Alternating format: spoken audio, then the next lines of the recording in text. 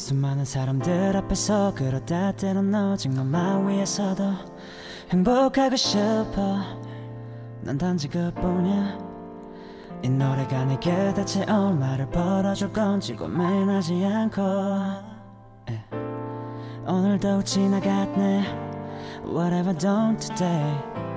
내 꿈과 현실 그 사이에 틈을 더 벌려놓은 것 같네. 내 비좁은 방 안에서 내 것이 아닌 노래를 부르네.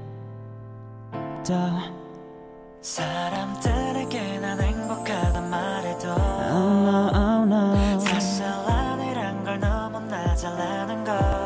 이젠 더 이상 보이지 않는 곳에 있는 건 싫어. 난 노래하고 싶어. 그냥 노래하고 싶어. 수많은 사람들 앞에서 그러다 때론 오직 너만 위해서도 행복하고 싶어. 이 노래가 내게 대체 얼마를 벌어줄 건진 고민하지 않고 I just wanna do it. I just wanna sing. I just wanna do it. I just wanna sing, yeah. I just wanna do it. I just wanna sing. I just wanna do it. I just wanna do it. Okay, yeah.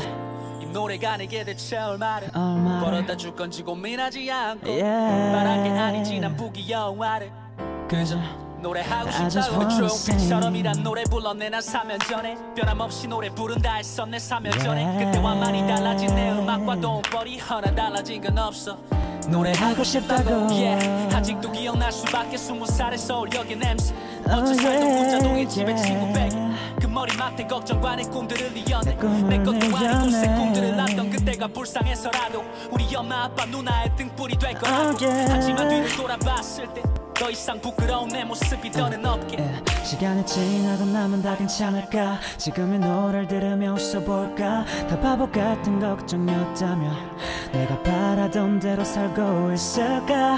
Oh I don't know. Oh I don't know.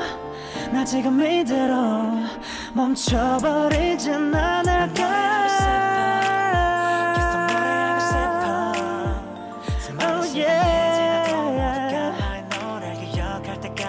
기억할 때까지